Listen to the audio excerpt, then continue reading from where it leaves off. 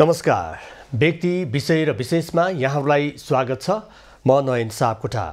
यो कार्यक्रम तपाईले नेपाल एफएम र रेडियो क्यान्डिड मार्फत पनि प्रत्यक्ष सुनिरहनु भएको छ।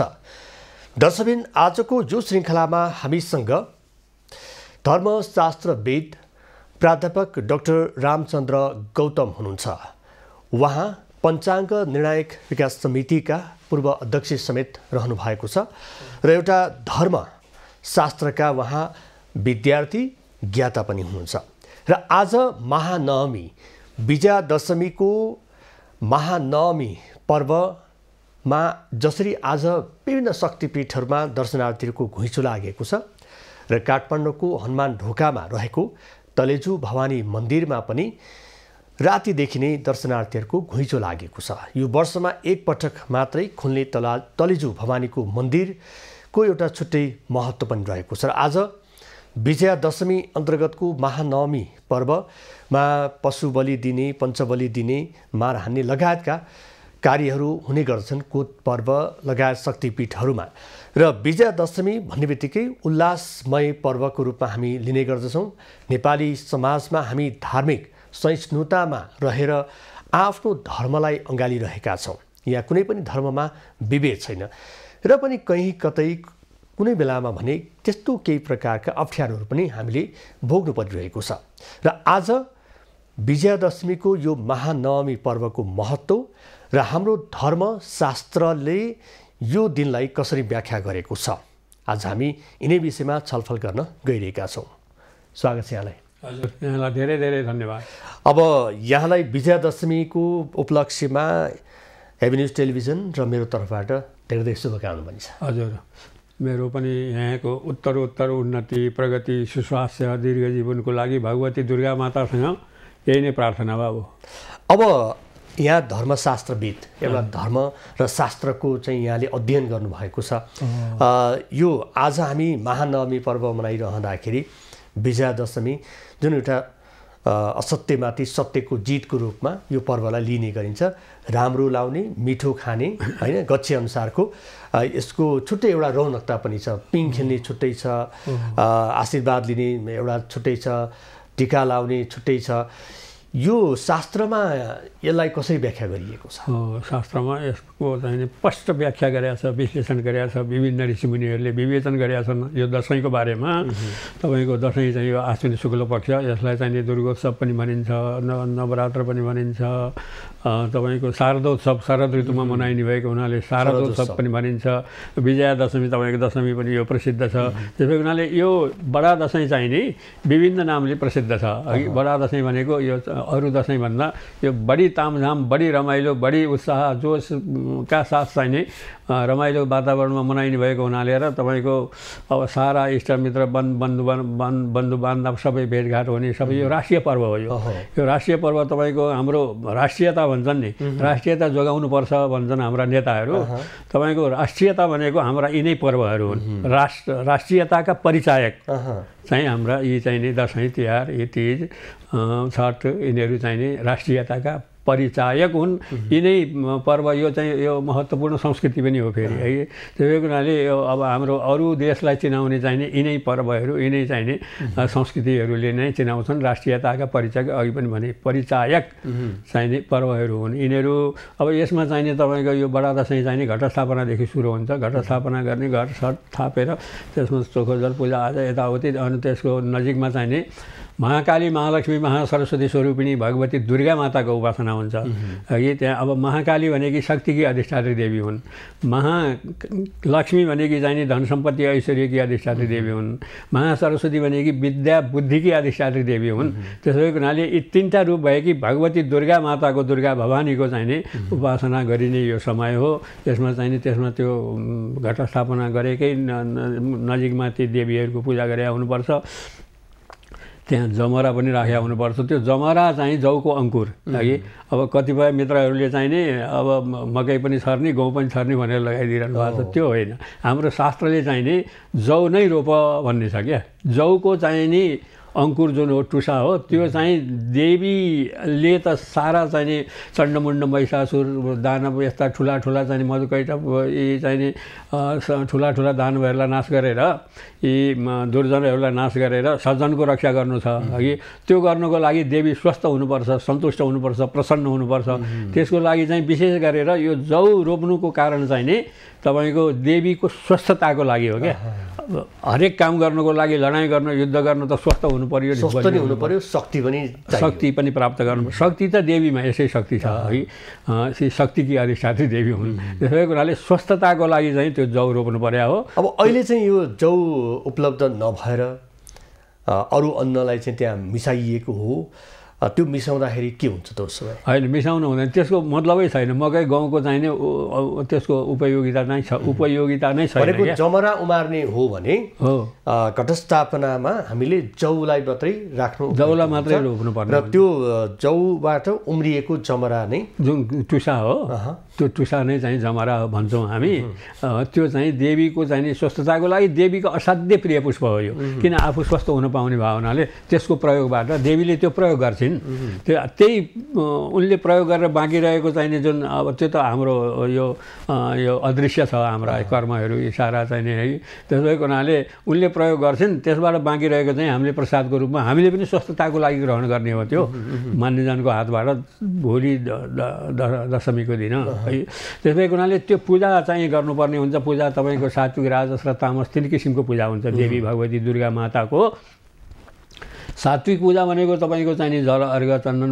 पञ्चामृत नैवेद्य फलफुल इत्यादि चढाएर गरिने पूजा चाहिँ नि सात्विक पूजा भयो है अनि चन्दन अक्षता फुल चढाइकन फेरि चाहिँ नि पशु पक्षीको बलि दिइकन गरिने पूजा चाहिँ राजस पूजा हो है अनि अर्को फेरि हाम्रो समाजमा केही समुदाय यस्तो पनि हुनुहुन्छ तपाईँको तामस पूजा गर्ने समुदाय पनि हुनुहुन्छ तामस पूजा भनेको चन्दन अक्षता फुल चढाइकन पशु पक्षीको बलि दिइकन रक्सी समेत चढाउने है त्यो व्यवस्था पनि छ है त्यो जसले जस्तो आफ्नो चाहना छ हैन जस्तो परम्परा छ त्यो अनुरूपको चाहिँ पूजा गर्नुपर्ने सात्विक पूजा गर्नेले सात्विक पूजा गर पशु पक्षीको बलि दिएर राजस पूजा गर्नेले राजस पूजा गर रक्सी चढाएर पशु पक्षीको बलि दिइकन रक्सी समेत चढाएर पूजा गर्नेले तामस पूजा गर भन्ने चाहिँ शास्त्रीय मान्यता हो त्यही अनुसार हाम्रो लोकमा पनि त्यही चलिरहेछ तपाईको हाम्रो नेपालमा नेपाल हैन भारतवर्षमा समेत तपाईको चाहिँ यो चाहिँ तपाईको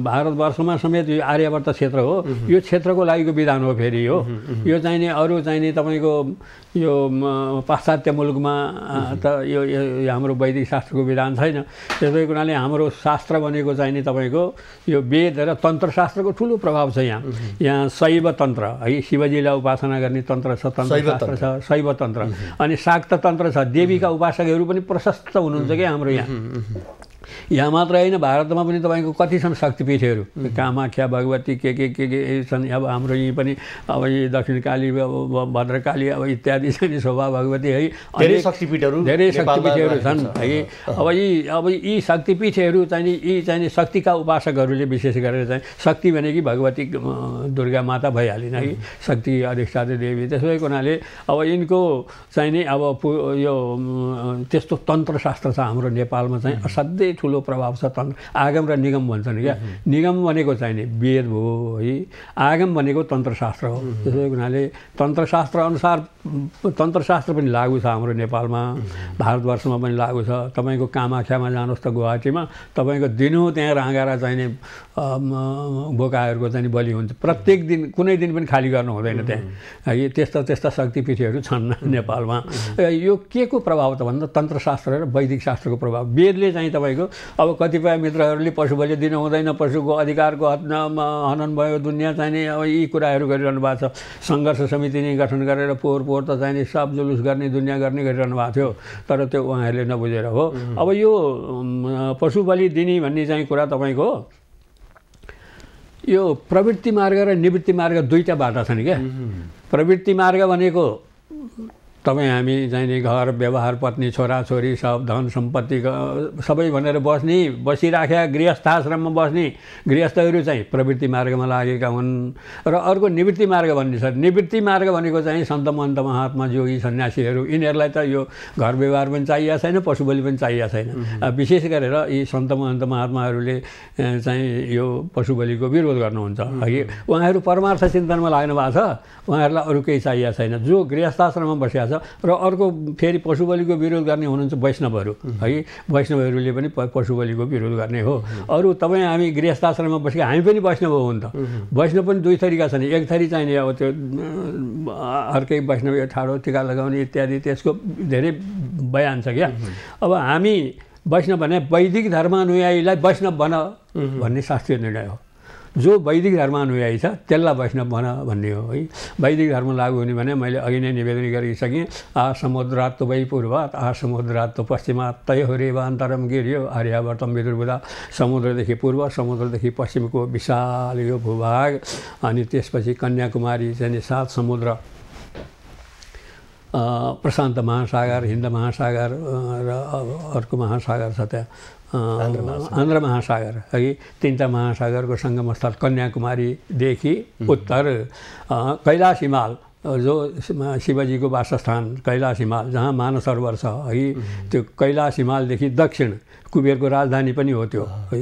उसले चाहिने रावणले लखेटेपछि कुबेर चाहिँ लाई शिवजीले त्यहाँ चाहिने राज्य गर्न अनुमति दिएको थियो शिवजीले। कैलाश पर्वत शिवजीको राजधानी हो, कुबेरको राजधानी, कैलाशपति महादेवको चाहिँ वासस्थान है। त्यो मानस सरोवर त्यो कैलाश हिमालदेखि दक्षिण कन्याकुमारीदेखि उत्तरको यो विशाल भूभाग तपाईँको बङ्गलादेश पाकिस्तान यी सारा पर्छन् है। तपाईँको त्यो मानस सरोवरले चाहिने तपाईँको 3टा नदी उत्पत्ति गरेको छ, ब्रह्मपुत्र नदी, सिन्धु नदी, तपाईँको सरयू नदी है। यस्ता यस्ता 3टा बडे चाहिने बडो पवित्रतम चाहिँ नदीहरू त्यो उत्पत्ति गरेको छ। त्यस्तो नदी हो।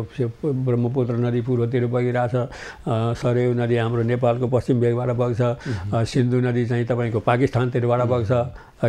यस्ता नदीहरू उत्पत्ति गर्ने मानस सरोवर हाम्रो हो नेपालको।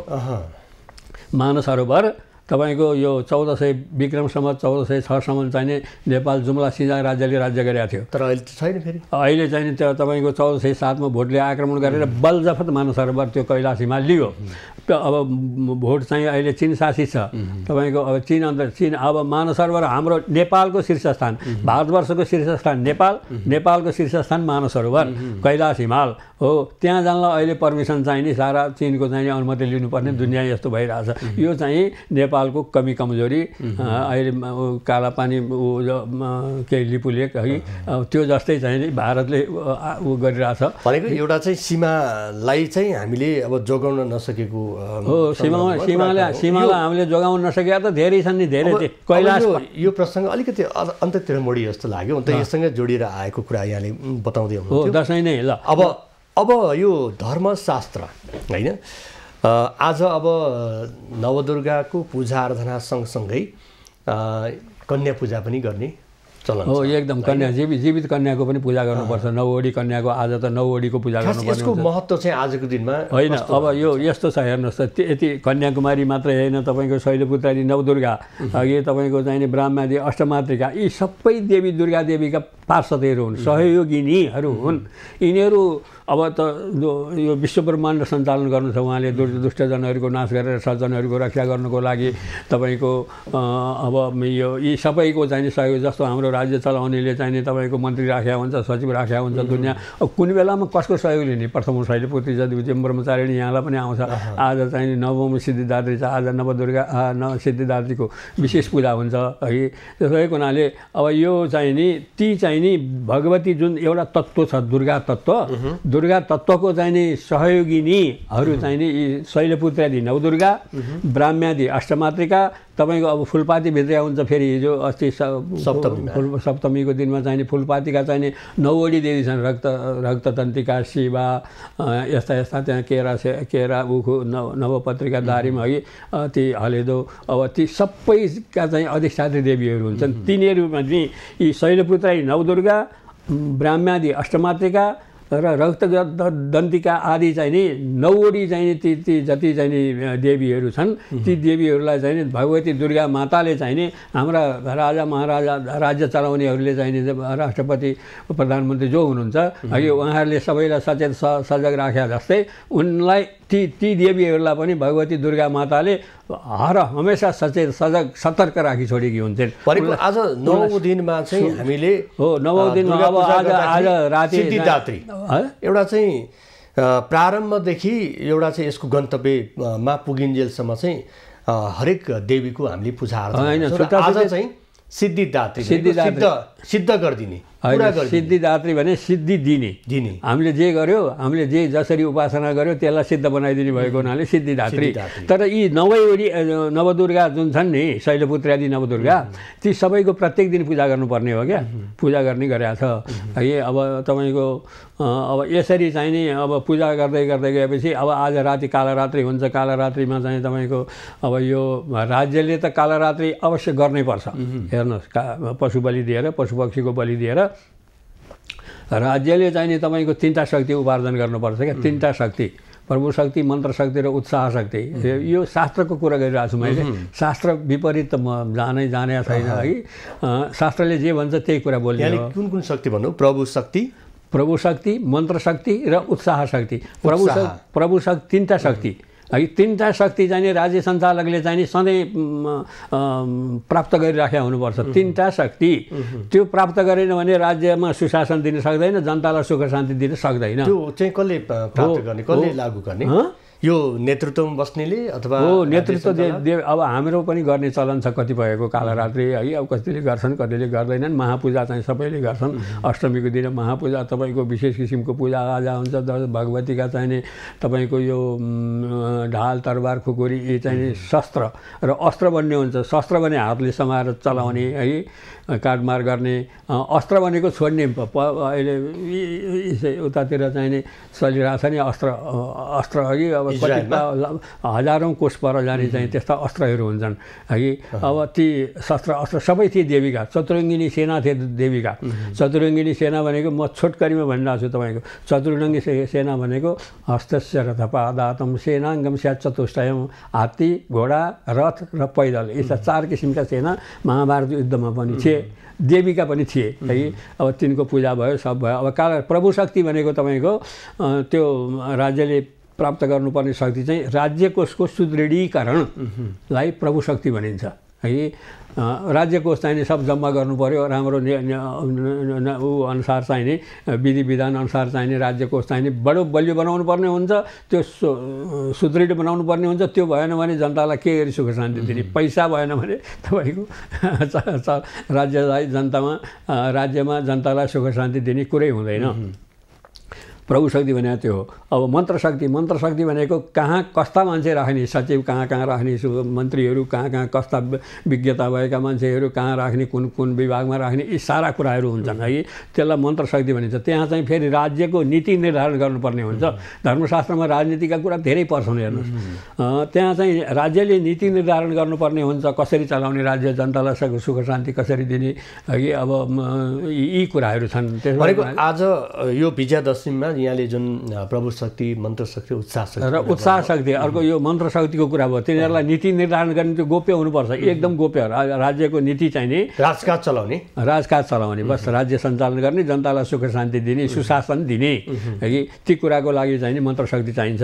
त्यस्तै उत्साह शक्ति भनेको सैन्य शक्ति हो। सैन्य शक्ति चाहिँ नि हर हमेसा सजग सचेत सबल त्यस्तो बनाइराख्नुपर्ने हुन्छ राज्यले। किनभने परपक्षबाट चाहिँ आक्रमण हुन सक्ला राज्यमा जनतालाई चाहिँ दुःख होला है। ती सारा कुराहरूको चाहिँ समाधानको लागि तपाईँले चाहिँ नि यो उत्साह शक्ति सैन्य शक्तिलाई सधैँ प्रसन्न राखेका हुनुपर्छ। सैन्य शक्ति रिसायो भने त बडो खराब हुन्छ। त्यसो भएको उनीहरूलाई आदर सम्मान गर्ने सब गर्ने यो चाहिँ उत्साह शक्ति हो। यसको 3टा शक्ति प्राप्त गर्नको लागि भगवतीको उपासना गरेर मात्रै प्राप्त हुन्छ यो 3टा शक्ति नत्र प्राप्त हुन्छ। त्यो राज्यले चाहिँ अवश्य पनि यो पशु पक्षीको कालरात्रिका जस्तो 54 राँगा 54 बोका यदिले पुग्दैन। यो त 50औं वर्ष अगाडिको चाहिने विधि विधान हो 54 राँगा 54 बोका दिने भन्ने। यो त अब राज्यको शक्ति जनसङ्ख्या जति बढ्दै गयो त्यति चाहिँ नि पशुपक्षीको बलि बढाउँदै जाऊ भन्ने शास्त्रीय निर्णय हो क्या। शास्त्रमा त्यो लेखेको छ हो, लेखेका कुरा बोल्ने हो, नलेखेका कुरा कसरी बोल्नु है। त्यसो भएको हुनाले त्यो भनेको 54 बोका 54 रागाले अहिले पुग्दैन। अहिले यो 50औं वर्षको नियम हो यो है। अब यो अहिले चाहिँ नि अब राज्यको निकै वृद्धि भइसकेको छ, विकास भइसकेको छ, जनसङ्ख्या बढेको छ है। त्यो हिसाबले बढाऊ शतम अर्धशतमव्यापी भन्छ है। त्यसो भएको हुनाले अब त्यो यो पशुपक्षीको बलि गर्नु हुँदैन भन्ने पनि अब बडो ऊ छ। तपाईँको चाहिँ नि यज्ञार्थे बलय सृष्टा स्वयमेव स्वयम्भुवा। अब बोको राँगो भेडो यिनीहरू चाहिनेको आवश्यकता के त भन्दा यिनीहरू बलिकै लागि भगवान् स्वयं परब्रह्म परमात्माले बलिकै लागि सृष्टि गरेका हुन् भन्ने शास्त्रीय निर्णय हो है। अतस्त्वम घातया म्याद्य तस्मात् यज्ञ बधो बध।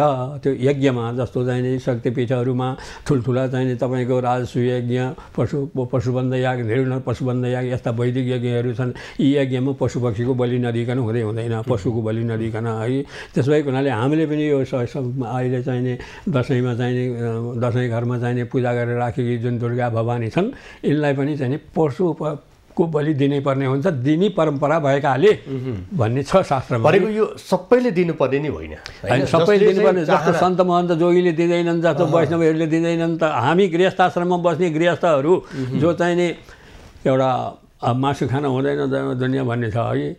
तर न मांस भक्षणे दोषो न मध्ये न च मैथुने प्रवृत्ति रेशा भूतानां निवृत्तिस्तु महाफला। प्रवृत्ति मार्ग र निवृत्ति मार्ग मैले अघि नै यहाँलाई निवेदन गरेँ है। प्रवृत्ति मार्गमा लागेका हामी चाहिँ नि प्रवृत्ति मार्गमा लाग्ने मासु खान हुँदैन भनेर भन्ने बिहा गर्छै गर्दैन, त्यसले सन्तान पैदा गर्छै गर्दैन। सन्तान विवाह गर्ने काम, सन्तान पैदा गर्ने काम गृहस्थको त त्यो काम हो नि है। त्यसो भएको हुनाले त्यो काम छोड्छ भने पशुपक्षीको बलि पनि छोड, नत्र भने गर। तर ब्राह्मणले चाहिँ दिनु हुँदैन भने तपाईँ पनि ब्राह्मण हो है, अझै होस् है। ब्राह्मण क्षेत्रीय वैश्य। अब ब्राह्मण भनेर कल्ला माने 10 किसिमका ब्राह्मण छन् हेर्नुहोस्। अब त्यो उनीहरूको आचरणको आधारमा, उनीहरूको क्रियाकर्मको आधारमा चाहिँ ब्राह्मण चाहिँ 10 किसिमका मानेको छ। त्यसमा ब्रह्मसम्म ब्राह्मण, ऋषिसम्म ब्राह्मण, अनुचान ब्राह्मणसम्म, क्षत्रियसम्म, वैश्यसम्म यस्ता 10 किसिमका ब्राह्मण हुन्छन् उनीहरूको उसको आधारमा है। त्यस भएको हुनाले कर्मको आधारमा है। त्यस भएको हुनाले अब हामी त अब कुन तहको ब्राह्मणमा पर्छौँ है। त्यस भएको हुनाले अघिका वशिष्ठ विश्वामित्र जस्ता ब्राह्मण हुन् भने तिनीहरूले बलि दिनु हुँदैन। होइन अहिलेको आचरण साधन दिनभरि पुराण भन्ने रातभरि रक्सी खाने बाहुन हुनु भने बलि नदिने कुरा आउँदैन। गृहस्थाश्रममा पनि बस्ने है। भनेको अब हरेक थरीको स्वभाव र मान्छेको व्यवहार हुन्छ, त्यो व्यवहारले पनि त्यसको चाहिँ कर्मलाई चाहिँ निर्धारण गरेको हुन्छ। समय सकिएको जानकारी आएको छ। आजको महानवमी दिनमा चाहिँ महानवमीमा विशेष केही हुँदैन। जति हामीले छलफल गर्यौँ त्योभन्दा महत्त्वपूर्ण कुरा अझ केही छ, अझ बाँकी छ। छोटोमा चाहिँ तपाईँको अब महानवमीमा जति अष्टमीसम्म गरियो ती सबैको पूजा चाहिँ नि महानवमीमा पनि गर्नुपर्छ। ढाल तरबार हात हतियार देवीको महापूजा आज पनि हुन्छ। म महापूजा नै गरेर आएको, बिहान 3 बजेदेखि उठेर है। तपाईँले बोलाउनु भयो र 3 बजे नै उठेँ म है। अनि चाहिँ महापूजा गरेर आउनुभयो। हजुर, महापूजा चाहिँ नि गरियो। अब राति त भोलि म गर्दिनँ है। यो राति कालो रात्रि गर्ने हाम्रो परम्परा छैन, हाम्रो बाबुबाजेले नै गर्नु भएन। त्यसै गरेर आज त्यति गर्ने हो महानवमीको दिनमा। अरू विशेष महानवमीमा केही पनि हुँदैन। विशेष पूजा भनेको महाअष्टमीमा हो है। राति पनि पूजा हुने, बिहान पनि विशेष पूजा हुने चाहिँ नि साराती नवदुर्गा या अष्टमातृका यी साराको पूजा आज पनि हुन्छ। त्यही हो। अब भोलि बिहान पनि अब यो नवमीको यति नै हो महानवमीको। अब भोलि चाहिँ तपाईँ दशमीको दिनमा चाहिँ विजयादशमीमा तपाईँको जसरी यो 9 दिनसम्म पूजा, नवरात्रसम्म पूजा गर्दै आयो त्यसै गरी बिहानमा पूजा गर्नुपर्छ सबै देवदेवीहरूको। त्यहाँ घटस्थापना गरे हुन्छ अघि, घटस्थापनाकै दिनमा, प्रतिपदाकै दिनमा त्यहाँ घटस्थापना चाहिने तपाईँको त्यो त्यसमा जल हाले हुन्छ, चोखो जल। त्यो जल चाहिने हेर्नुहोस् तपाईँको यो मन्दाकिनी अलकनन्दा छैनन् ठुला नदीहरू, पवित्र नदीहरू, त्योभन्दा नि पवित्र भएको हुन्छ। 9 दिनसम्म त्यहाँ सारा गङ्गाको पूजा, समुद्रको पूजा, दुनियाँ चाहिने त्यहाँ चाहिने विधिपूर्वक गरिएको शास्त्र अनुसार गरेको पूजाबाट त्यो जल चाहिँ नि बडो शक्तिशाली हुन्छ, पवित्र हुन्छ है। त्यही जलले चाहिँ नि अभिषेक पर्खनु छ। अझ त्यहाँ अलिकति कुरा बाँकी छन्। तपाईँको चाहिँ त्यसरी पूजा गरिसकेपछि चाहिँ देवीलाई विसर्जन गर्नुपर्ने हुन्छ। देवीलाई विसर्जन भने बिदा गर्ने। आवाहनं न जानामि तव अर्चनं पूजां च न जानामि क्षम्यतां परमेश्वरी मन्त्रहीनं क्रियाहीनं भक्तिहीनं सुरेश्वरी यत्पूजितं मया देवी परिपूर्णं तदस्मि। यस्ता लामो मन्त्रहरू छन् क्या देवीलाई बिदा गर्ने त्यो भने के नि भन्नु होला भने हजुरलाई हामीले हाम्रो घरमा बोलायौँ 9 दिन 9 रात 10 दिनसम्म हजुरलाई राख्यौँ। अब हामीले जो सकेको श्रद्धा आस्था निष्ठा विश्वासका साथ हजुरको उपासना गऱ्यौँ। है कहीँ केही कमी कमजोरी भयो होला केही गल्ती भयो होला त्रुटि भयो होला त्यसमा सब क्षमा गरिदिनुहोस् र हामीलाई चाहिँ नि एउटा अक्षम्य आशीर्वाद दिनुहोस्। कहिल्यै नाश नहुने आशीर्वाद दिनुहोस् भनेर चाहिँ बिदाई गर्नुहोस्। हामीसँग समय सकिएको जानकारी आएको छ। यहाँसँग अरू कुराकानी गर्ने रहर त थियो तर समय सकिएको छ। यहाँको यो महत्त्वपूर्ण समय र यति महत्त्वपूर्ण जानकारी यहाँले दिनुभयो यसको लागि यहाँलाई धेरै धेरै धन्यवाद। हजुर यहाँलाई पनि धेरै धेरै धन्यवाद र यो एभिनी परिवारलाई पनि मेरो चाहिँ अझै उत्तरोत्तर उन्नति प्रगति सुस्वास्थ्य दीर्घ जीवनको लागि सब यहाँका मित्रहरूको एउटा चाहिँ यो विजयादशमीको उपलक्ष्यमा मङ्गलमय शुभकामना प्रदान गर्दै र देशवासीको नाममा पनि म मङ्गलमय शुभकामना व्यक्त गर्छु। तर अब यो अलिकति महत्त्वपूर्ण कुरा चाहिँ तपाईँले छुटाउनु भयो। ल त्यो महत्त्वपूर्ण कुरा फेरि अर्को दिनमा हामी गर्नेछौँ। हस् यहाँलाई धन्यवाद छ। दर्शकबिन हुनुहुन्थ्यो प्राध्यापक डाक्टर रामचन्द्र गौतम धर्मशास्त्रविद। उहाँ पञ्चाङ्ग निर्णायक विकास समितिका पूर्व अध्यक्ष समेत हुनुहुन्छ र यतिखेर हामीले महानवमीको सन्दर्भमा हामीले छलफल गऱ्यौँ। आजको समय सकिएको छ। खबरभित्रको खबरको लागि हेर्दै रहनुहोला एबी न्युज खबर। नमस्कार।